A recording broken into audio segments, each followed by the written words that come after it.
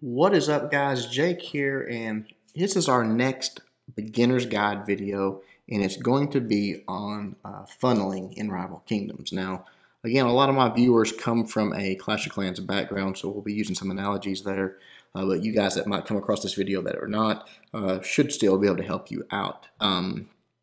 Directing your troops where you want them to go in a game like this is very important, and while this is different in the fact that, like in Clash of Clans, you have 200, let's say, troop space, and you might have, 50, 60 different troops to deploy. It's a much easier to create your funnel. But this is a good example on a base just like this. He's got trash buildings all around the outside here. So if we just drop our troops in there, let's say we drop, our troops right in here, they're just going to take a walk. They're going to go from this building to this building, this building. Now, these wardens might stop and shoot in some, but our paladins especially, they're just going to work their way around the base. So what we've got to do is break this trash ring, which is what we call it in Clash of Clans, to direct them in there. Now, there's a couple ways you can do that. One of the best ways, if it's possible, it's not always possible, some of these might be in range, but on a base like this, is to use your ancient. Your dragon, not necessarily your ancient, but your dragon. So let's go ahead and show you what I'm talking about here. On this one, I'm just going to drop my dragon right here. I'm going to let him take this building out. If he moves to this building and stays out of range of this archer here, I'm going to let him go ahead and take this building out. If he doesn't, I'm going to fly him over and I'm going to take out this building. Okay, it's doing a couple things. That's going to give me some free mana from these troop portals, obviously, but it's also creating my funnel. I'm taking away, yeah, so he's getting hit right there, so let's move him over.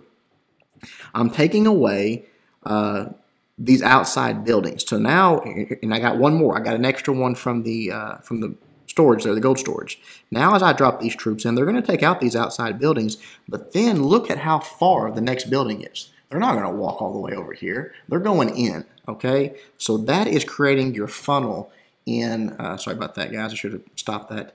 That's creating your funnel in Rival Kingdoms. It's different than it is in, let's say, Clash of Clans. You've got limited troop space, but it's still something that you have to think about. It's something that you have to do. It can make the difference between you getting the successful attack or having, again, your troops just walk around the base and you failing and, not getting that win in war, or just not getting the loot in a farming raid. So we'll start to fast forward here. This one's over. But that's pretty much it. We'll do a couple more attacks. Hopefully we get a couple more good examples. I was unfortunately, God, sorry about that, guys. I was unfortunately on the tail end of I just lost my win streak, but still, hopefully we get a couple of good fights here. We'll go right back in, look for one more that we can illustrate this well, how you properly do it. A lot of people are getting better and better base designs. Here you go. Here's a good one too. This is fine.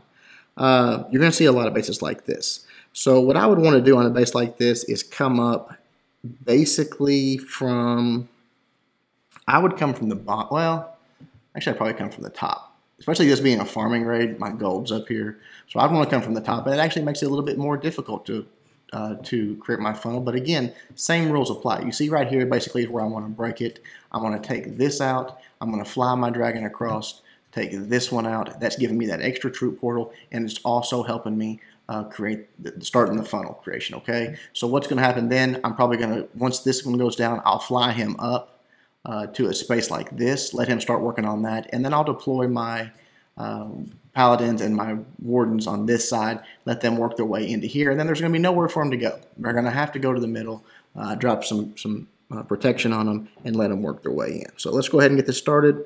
We'll drop, oh man, he's in range right there. I really thought he'd be right out of range. In fact, I think I'm going to let him finish that. I'm going to let him finish that off. He's going to get it done before he dies. It's a lower level defense. And I think if I position him a little better on this other side, he might not go down. So let's see. Oh, he's going to get taken out? Oh, okay. Well, so we're going to have to do it a little bit differently. What I would do in a situation like this is a pretty big gap, and this building is going to pull things in. So what I'm going to do is drop some of my troops here, let them work around this way, and then I'll drop one of my wardens here. They might stray, but the bulk is going to go in this way. So that's a little bit of adjustment we have to make mid-raid there. Now let's go ahead and get these down with a warden behind them. Let them start in. Here in just a moment, we'll give them some These guys might go straight in. We'll see. Probably going to walk around. No, they're going to go ahead and go on in. Yeah, that's good to know. Once that wall gets broken, we'll be moving straight in. Not the best example of what we're talking about here, but, you know, again, those troop portals being sort of out of range when I thought they were in range pretty much changed things. And we're actually getting wrecked on this one. We'll see here if we go ahead and get the win, though. We got some... Yeah, we should be all right. It'll be closer than I want it to be. Once that catapult goes down right there, we're in pretty good shape now. Just drop another shield on them, let them take the stronghold out, and then once that goes down, we'll freeze everything, let them work their way around the base. We're not going to freeze yet till they get down a little bit lower. Right there, and right there. We'll go ahead and freeze now. All right, guys, that's pretty much it for that one. Again, not the best example because it didn't go really according to plan, but they don't always go according to plan. We'll do one more, and we will wrap this thing up. Hopefully we get another good example of how to funnel those troops in. But I think you guys get the idea. You know, especially you guys that came from a Clash of Clans background. It's just about breaking that trash ring. It's the same thing in this game. You just have fewer options, I suppose, to do it with, as opposed to Clash of Clans when you can just drop a few wizards, and then the vast majority of your army is still there. Here, if we have to use a warden, that's a fourth of our army, basically. All right, last one here. Let's check it out. Come on, give us a good one. No money, 4,000. That's terrible. All right. But yeah, you know, a pretty good example. I would want to come in from the bottom on this. So what I'm going to do is take out this. I'll fly him over here. Let him start taking this out, and I'll send my paladins in right here. You know, they're not gonna make this long voyage, I don't think. From there, they should go up on this side. From there, they should head straight in. So that's what I want to do is get in this big compartment where I can start freezing things using my dragon, using my abilities there. So let's try it, see how it goes.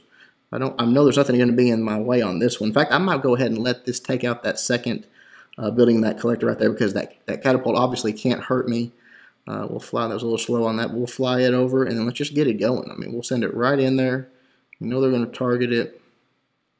A few of those paladins did stray, but once they get through with that altar there, I think they're going to reroute and head straight up in here. So let's see. Yep, they're just going to work on another wall, but no big deal. Here in just a moment, we might fly our dragon over just to freeze everything. Let's let us get a shield right here. Yeah, let's go ahead and fly it over just to give them a small break. Right there.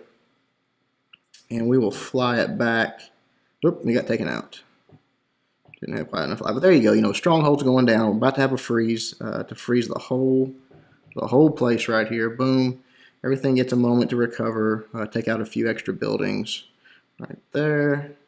So once those go down, we'll go ahead and drop a ice sentinel or whatever it's called. Not a sentinel, but whatever it's called there. And that'll pretty much be that for this one. So right there. Took it all out, but you guys get the idea. Don't just drop your troops and expect them to go where you want them to. Direct them, even in this game, even with the limited troop space, direct them where you want to go. Create that funnel, and I think you're going to have better success. Hope you guys liked it. Until next time, Jake reminding you guys to suck less.